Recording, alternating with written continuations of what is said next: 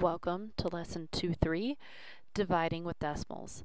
Today we're going to talk about how to divide whole numbers by decimals and how to divide decimals by decimals and be able to solve problems involving dividing with decimals. Alright, so we've talked a bit before about the different pieces of a division problem, so this is just going to be a quick review. This should already be in your vocabulary notebook. Dividend is the number in a division problem being divided. So again, like the dad here is the dividend, he's being divided. But actually in the problem, it's that first number listed, the top number listed, or the inside of the long division problem. The divisor is the number in a division problem that is doing the dividing. And again, that would be everything that is dividing the dad. And in this case, 6, 5, and 12, so the last bottom or outside number. And then the quotient is the answer to that division problem. So if we were to go through and actually solve these problems, 7, 9, and 11 would be our quotients. Okay, so when you're dividing a decimal by a whole number, we're always going to use regular long division. So we've talked about long division before. But what we're going to do is we're going to set it up. We know that the divisor goes on the outside and the dividend goes on the inside. So in this case, we have the divisor, which is 5, and the dividend, which is 75 hundredths. Now we need the divisor to be a whole number in order to not have to mess around with the decimal. In this case, it is a whole number, so we don't have to do any changing. So again, I go ahead and I put up my chairs and I bring my decimal straight up right away. And I do that so that way it doesn't get misplaced, and then I can put my chairs up around it. And so here I go and I do my steps. So remember, dirty monkeys smell bad. Divide, multiply, subtract, bring down. So 5 goes into 0, 0 times. 0 times 5 is 0, and I subtract. And I get 0. Bring down the 7. Don't forget that bring down. 5 goes into 7 once. 1 times 5 is 5. I subtract, and I get 2. And I have to bring down the 5. 5 goes into 25 5 times. 5 times 5 is 25. I subtract that and I get 0. So in this case, my answer is 0 and 15 hundredths.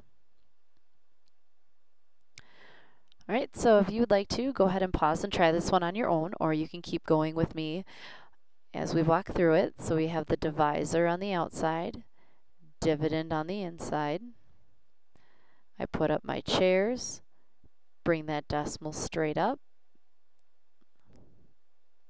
Okay, and like we said, it's important to know where our numbers go, because if I had even shifted these a little bit to the left or right and had the decimal between the 1 and the 5, or after the 5 or before the 1, that would have given me an incorrect answer. So here I know 3 goes into 2 0 times.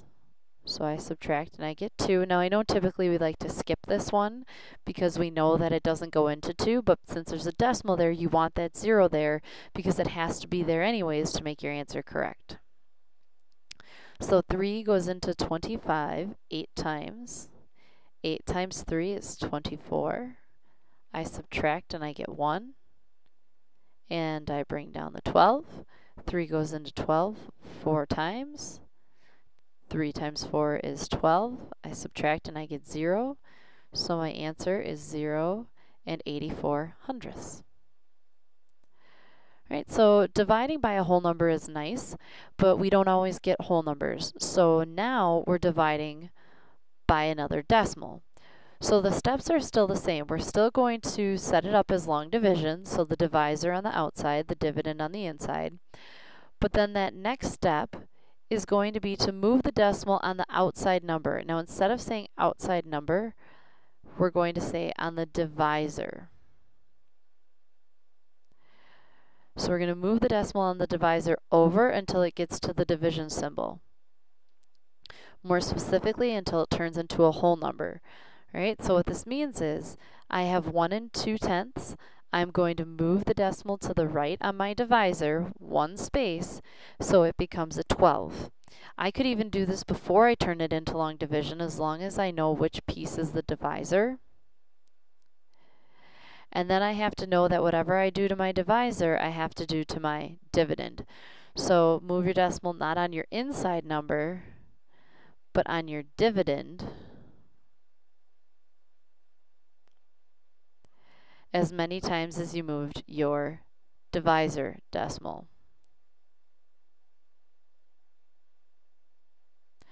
Okay, so now what that means for me is that I've moved it once in my divisor, so I move it once on my dividend, and then I go ahead and I divide. I know 12 goes into 36 3 times. 3 times 12 is 36. I subtract and I get 0. So yes, I could pull the decimal straight up, but since we always want to give our answers in the best form possible, we know that the answer here would just be 3. Okay, so this is the most confusing part because sometimes we like to just move the decimal as many times as we feel like or as many times as kind of visually makes sense to us. So looking at this problem, how many places do you move the divisor's decimal? Well, I know that this is my divisor, and so I'm going to move it 1, 2, 3 times to the right. So I moved it 3 times to the right, so now this became 3,456. So then now the question becomes, how many places do you move the dividend's decimal? Well, since I moved it 3 places here, I have to move it 3 places here. So 1, 2. Now typically this is where students will stop because there's no more numbers. You have to move it that extra space and add the 0. Otherwise you are not dividing correctly. So I still move it 3 spaces. And so my new problem should look like 7,340 divided by 3,456.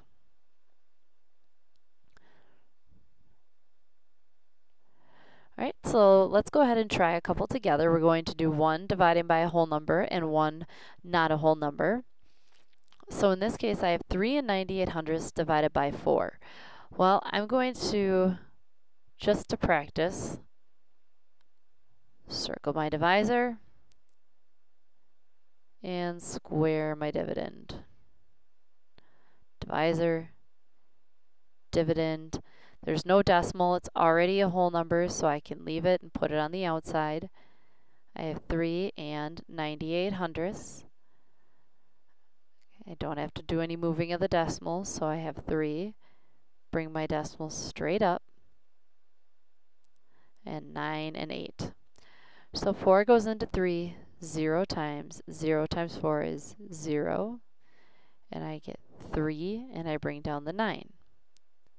Now I know that 4 goes into 39 9 times. 9 times 4 is 36. And then I subtract, and I get 3. So I bring down the 8. 4 goes into 38, again, 9 times. I subtract 36, and I get 2. Now typically here's where we stop and we say, oh, okay, well it's 9900ths remainder 2. But when you're dividing with decimals, you keep going. Since the number is after the decimal, so since we're working behind the decimal, we know that we can add zeros to the end of a number and it doesn't change the value as long as it's after the decimal, which in this case it is, or as long as we add a decimal and then that 0. So we want to get an exact answer here. So I add the 0, and then I'm actually going to show this in green so you remember that it was different. And then I go about my same steps. 4 goes into 20 5 times. 5 times 4 is 20. I subtract and I get 0. So my answer is 0 and 995 thousandths. Alright, so let's do this again. I have my divisor and my dividend. My divisor goes on the outside, my dividend on the inside. And this is kind of sloppily written for the first part since I know I have to move decimals first. So I'm moving my decimal twice to the right on my divisor. So I have to move it twice to the right, and I have to add a 0 on my dividend. So then now this becomes 12, and this becomes 12,260. And again, put up our boxes, put up our chairs. So I know 12 goes into 1. It doesn't, and since there's not a decimal there, I can just put an X. 12 goes into 12 once. 1 times 12 is 12. I subtract and I get 0, and I bring down the 2. So now I actually get where there's just 2. So 12 goes into 2 0 times. 0 times 12 is 0. I subtract that, and I still get 2. I bring down the 6. 12 goes into 26 twice, and then that's 24, and I get 2 left over. Bring down the 0. 12 goes into 20 once, minus 12 is 80. Now let's see, how many times does 12 go into 80? Well, I know that 12 times, let's go with 5, is going to be 60. So I need to go more than that. So I think if I go times 7, it might be too much. So I'm going to go ahead and try 6. 2 times 6 is 12. Carry the 1 is 72. Now if I go another 12, that'll put me over 80. So I know that I can't do that. So I have to add a 0, add a box, and that's where the 80 came from. So I'm sorry, I jumped a step here. I forgot to tell you to add the 0, add the box, and that's where I get the 80. And so I know that 12 can go into 80 6 times, and I subtract 72. And then I get 10 minus 2 is 8. So I'm going to add a 0 again, bring it down, and I get 80. Well, it's still going to go into 80 6 times. And that's still going to be minus 72, which is going to still be 8. So now you'll notice here that there's a pattern. So what we do in this case, and I apologize, I had to add a decimal here. I'm sorry, here, because I forgot to add that decimal in when I added that extra 0, and I have to do that. So my decimal was here, so I'm placing it there now, and then that's where it goes. So now I'm noticing that this is just repeating. So my answer is actually going to be 1,021. And then I have 6/10 repeating. Actually, this should be 10,216 and 6/10 repeating, since it's always going to become 80 and be 80 minus 72, which is always going to be 8, which will always turn into 80. So this cycle is always going to repeat itself. All right, so you have a couple problems here. I want you to answer how many places do you move the divisor's decimal and the dividend's decimal. And then for these problems, I want you to circle the dividend and put a square around the divisor, and then find the quotient. As always, if you have any questions, be sure to email me or write them down so we can go over them in class.